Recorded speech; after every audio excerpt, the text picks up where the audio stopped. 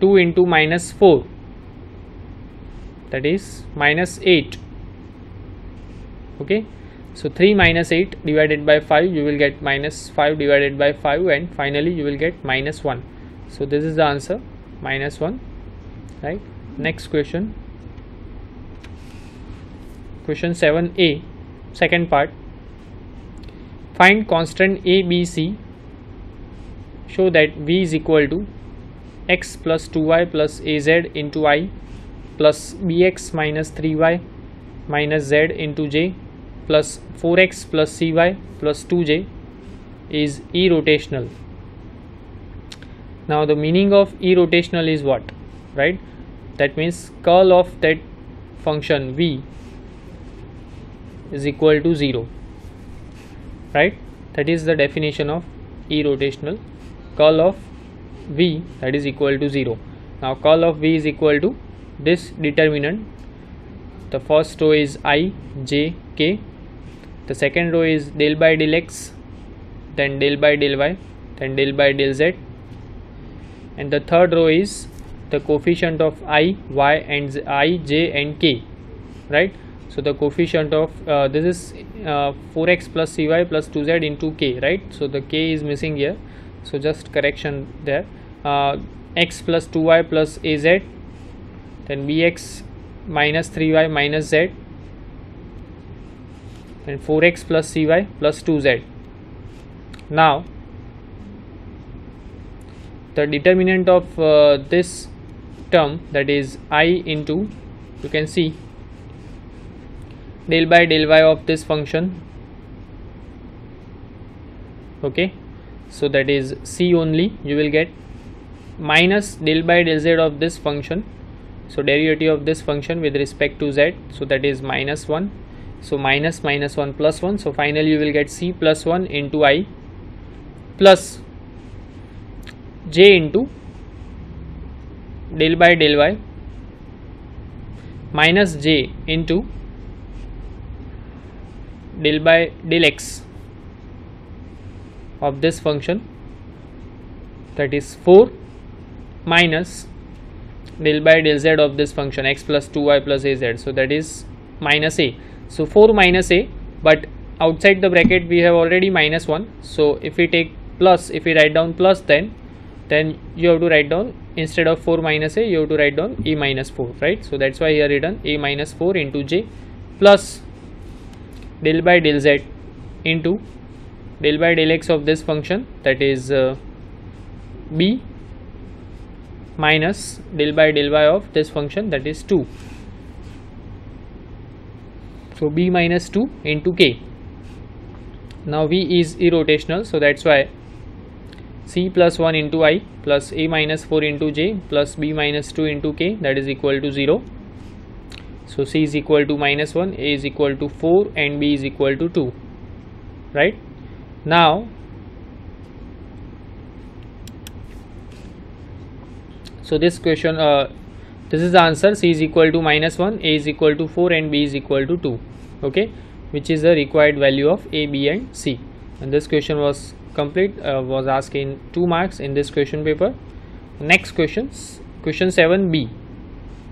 State Green's theorem and also evaluate the integral 6y plus x dx plus y plus 2x dy, where C, the circle x minus 2 square plus y minus 3 square is equal to 4.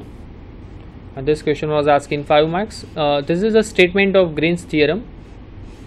If m and n both are function of x and y, right, and del m by del y and del n by del x be continuous everywhere in a region R of xy plane bounded by a closed curve C, then integration of m dx plus n dy, that is equal to the double integration of del n by del x minus del m by del y dx dy. So right, so using this Green's theorem we can easily find out the value of this integration, right? We have to use this theorem to find the value of this integration. So let's see how we find. M is equal to 6y plus x and n is equal to y plus 2x, right? So what is del m by del y? The derivative of m with respect to y, that is 6, and derivative of n with respect to x, that is 2, right?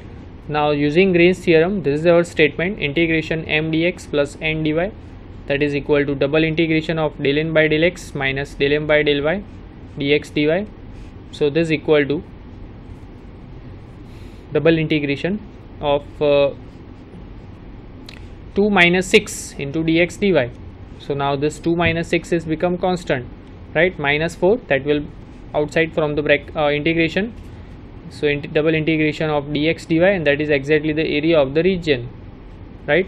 This double integration of dx dy, right, over the region R, that is exactly the area of the region.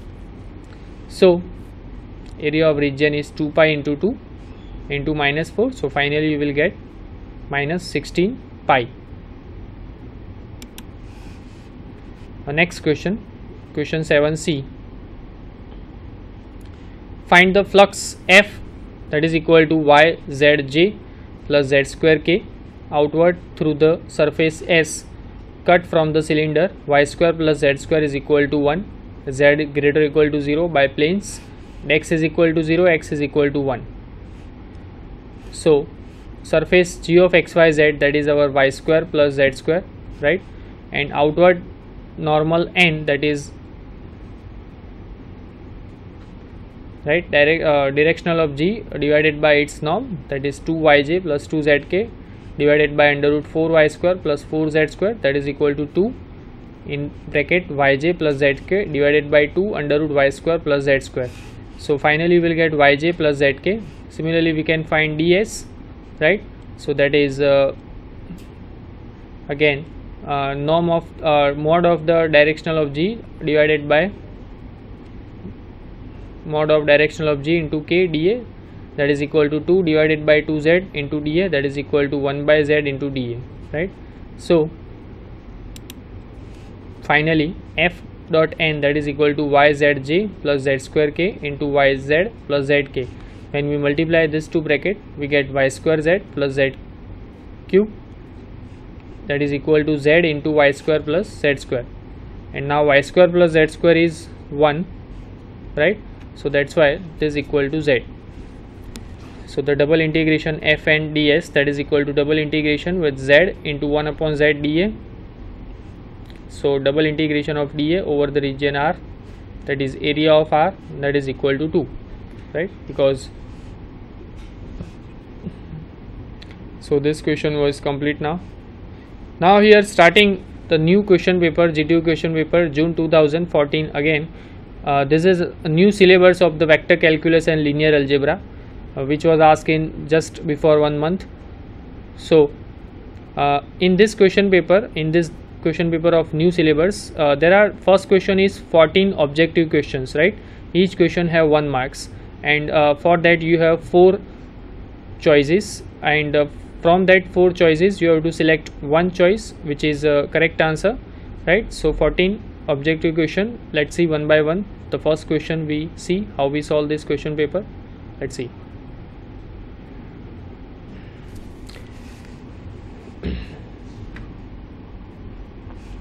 GTU question paper of June 2014, right? The first question, objective questions. This is one of the latest question paper. Okay, this question paper was asked in just before 1 month in this GTU.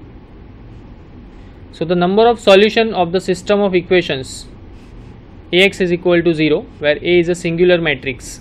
You have 4 choices: A is equal to 0, B is equal to 1, C is equal to 2, and D is equal to infinite, right? So now, and the answer is, the correct answer is D, infinite. Why this is correct answer? Just try to understand. We have Ax is equal to 0, that means what? We have homogeneous system of linear equation, right? Now for the homogeneous system of linear equations, we have only 2 options. Either the solution is trivial solution, right? That means if we have a number of n variables, So x1 is equal to 0, x2 is equal to 0, and xn is equal to 0.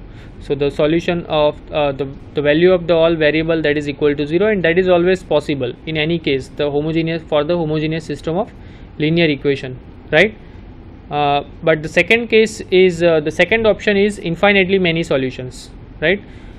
The third option is not available for the homogeneous system of linear equation, that is no solution, right? Because for homogeneous system of linear equation there is at least one solution exists always, and which is trivial solution, right?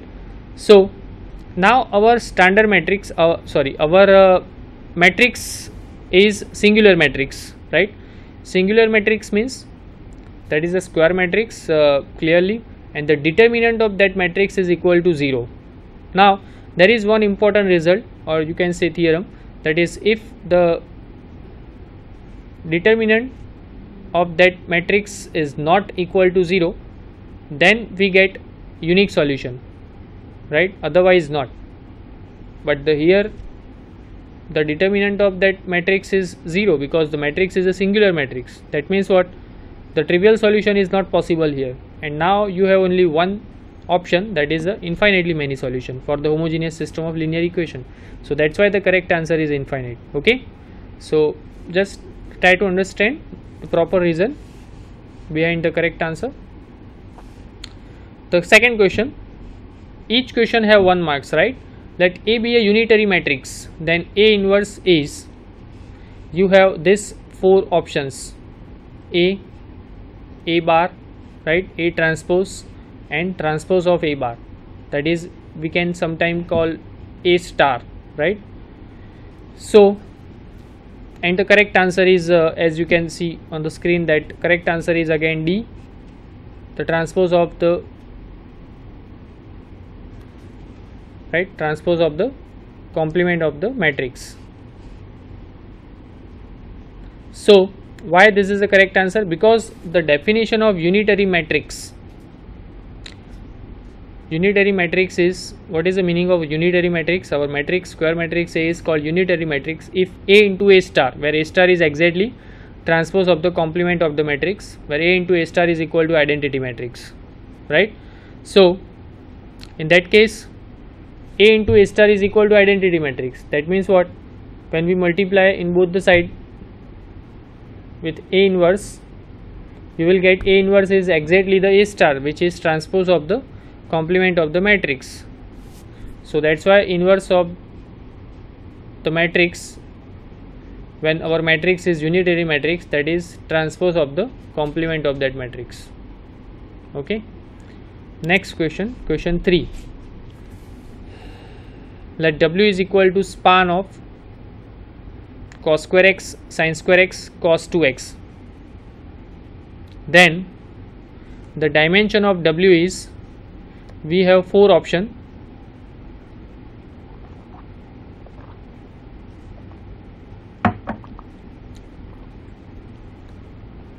First option is 0, then 1, 2 or 3.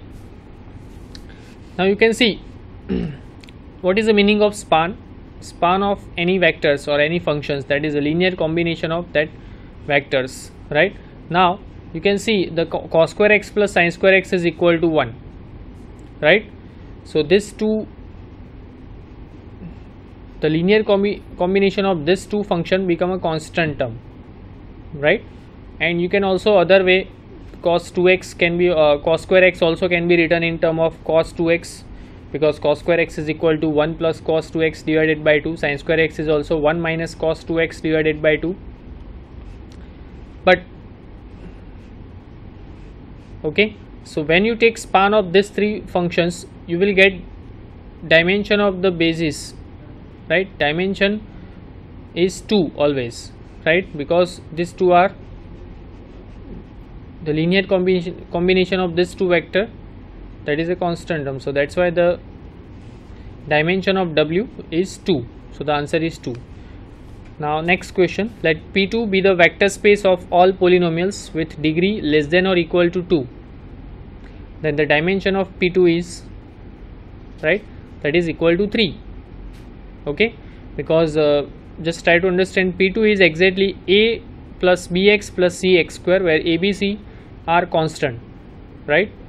Now the basis elements is 1, x and x square. The standard basis for the vector space P2, that is 1, x and x square. How many basis vectors for P2? 3, right? 1, x and x square, that is standard basis. You can also write down any other basis of P2, right? That can be infinitely many bases you can find, but the main thing is the number of basis element, that is always same in any basis, so that is always 3. So the dimension of P2 is 3. Okay, next question, question 5. The column vectors of an orthogonal matrix are, this is quite interesting question. Just try to understand what I explained to here. The option is available, that is orthogonal, orthonormal, dependent, none of this, and the correct answer is orthonormal. Why the correct answer is orthonormal? Because first of all, just try to understand the orthogonal matrix, right? A into A transpose, that is equal to identity matrix. If this situation happen, then our matrix is a orthogonal, right? Okay, now just try to understand with this notation how we can understand. Let's see.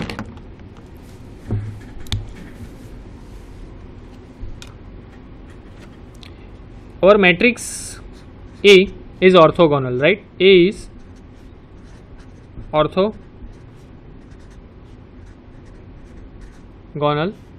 matrix, right? Now that means what? A into A transpose, that is equal to identity matrix. A into A transpose, that is equal to identity matrix. Now in that case,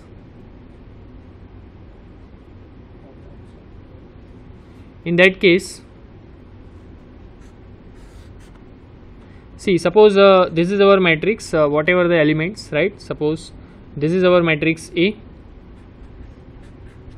and this is our matrix A transpose, and this is our identity matrix. So that means what?